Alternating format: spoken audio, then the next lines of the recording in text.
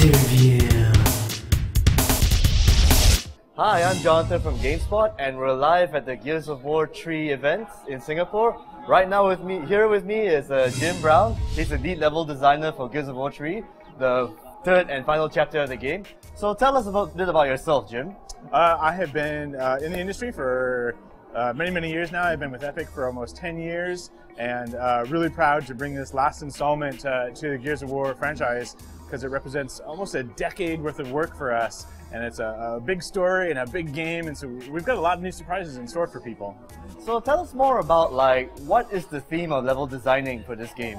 One of the big themes that we've been talking about is that we're all stranded now. In the scheme of the world, the government is gone, the cities have collapsed, and everybody is just struggling to survive in any way that they can. And that's represented well in many different ways within the game. We're also talking about brotherhood to the end, because, as I mentioned, there is no more government, there's no more orders to go and fight the Locust.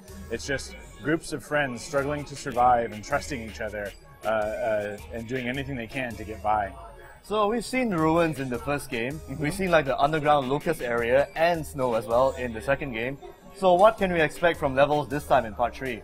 We've always do our best to make everything we can, every successive game bigger and better, and this game is no exception. There's all kinds of new environments. I don't want to give too much away without talking about things that we've already shown, but I will say that it opens up in a very familiar place, something that people will recognize and feel comfortable in, hopefully, and then it moves on to this aircraft carrier. Only the aircraft carrier, instead of the helicopters and the planes landing on it, they've turned that space into gardens and farmland, because this is the only way they can survive, because the land itself is falling apart and collapsing due to the threat of the land ban.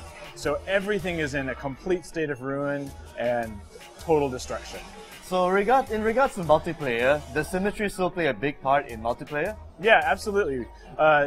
We have very symmetrical maps. We have some that are asymmetrical, but symmetry is important to us just for balance reasons. Although this time around we did make a definite pass at making them visually asymmetric. So you know immediately when you spawn where you are, and can come up with strategies and formulate things that way. And we've also added an overhead map with labels on it, so you can see where your team is in the world and immediately know where to go fight and what to call things when you say, I need help at the clock tower or whatever it is. Will there be any old maps from the first and second game coming back in Gears of War 3 for multiplayer? There's going to be Gridlock, which is kind of our classic map that you've seen, and it's kind of really helped us define what multiplayer was in the Gears franchise. And so that's been represented in Gears 1, 2, and it will be again in 3. Tell us more about how long was the process just coming out with new levels for multiplayer? What was given into consideration when you start building new stuff for part 3? So we honestly never stopped building. From the time we started on Gears 1, we never really stopped, and it's just kind of rolled from game to game.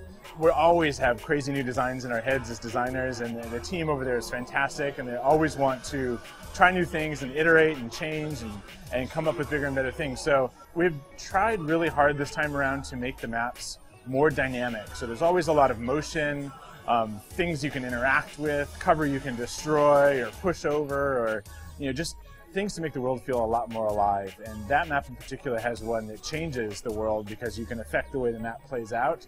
They don't all do that, but they all do have something in them that is special and moving and alive, so to speak. Since the beta is already over, since April, what kind of feedback do you get in terms of levels from the community? I think there was something like 50,000 emails that came back, all feedback from the beta. So we made pretty dramatic changes to a lot of the levels. Trenches, for example, had kind of a dead-end trap spawn where people could get trapped in there. So we completely reworked the layout of that map to add an escape so that people could get out. We did a lot of weapon balancing, and the main changes we made were really server-side. So even though that the beta was significantly better, in my opinion, than the Gears 2 experience, it's going to be even better when the game launches on September 20th because of everybody participating in the beta and getting us the feedback that we needed. In terms of weapons, what are the most common complaints? A lot of it is people trying to learn to adapt. Gears 1 and 2 were very largely about being a shotgun game, playing with an Asher. And rather than try and fix that, we actually tried to look at it from a different approach, in that we wanted to give people the opportunity to use that the way they want to use it, but also give other people a way to counter it. Because the problem is you get a really experienced player in Gears 2 that can wall bounce up and shoot you before you can do anything about it. So we tried to implement new systems and new weapon balance where if you saw that guy coming, you had options. And, you didn't have to face him and be like, oh, I'm terrible with that gun, I'm just going to die. Now there's something you can actually do about it.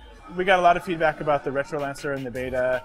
We've rebalanced the way it works a little bit. There's a lot of different factors that go into the weapon balance. There's ammo count, there's accuracy, there's the kick on the rifle, there's the amount of ammo, there's the range, there's the damage level. I mean, there's all kinds of different various factors that we kind of tweak and toy with. Each rifle has a very specific role, and we wanted to excel in that role and make sure that it highlights that weapon's capabilities. What's your particular favorite weapon when you're fighting in a 5 versus 5 match?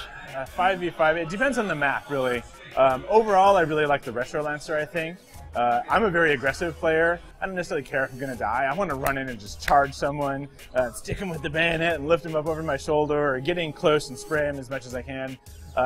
So I think that's just a blast to play with that kind of gun. So it's safe to say that if this is the final part of the trilogy, what can we expect from Epic in the future? I don't know. I mean, this is definitely the end of a story arc. This is hopefully we will convey to people that this is the story of Marcus Phoenix and Delta Squad and everything that they've gone through. But we have best-selling novels that are out there. We've got a whole world of comic books. There's a lot of history and a lot of the world that we haven't explored. So where we go from here, we don't know. Okay, if let's just say like Epic, if we had no commitments with any studios whatsoever, if you wanted to launch a new project out of there, what kind of genre can you expect? We're a very diverse group of people making this game, right? And we all want to make the game that we want to play. And so everybody has their own opinions, and everybody is able to pitch and come up with new ideas. So we've got guys that are fans of card games, we've got guys that like RPGs and RTS and top-down and side-scroller. I mean, there's just all kinds of stuff that we can do. So even within or without the franchise, if we went in a completely new direction, it could be anything at all. We just don't know. All right, thanks a lot, Jim. Thank you very much. It's nice to meet you.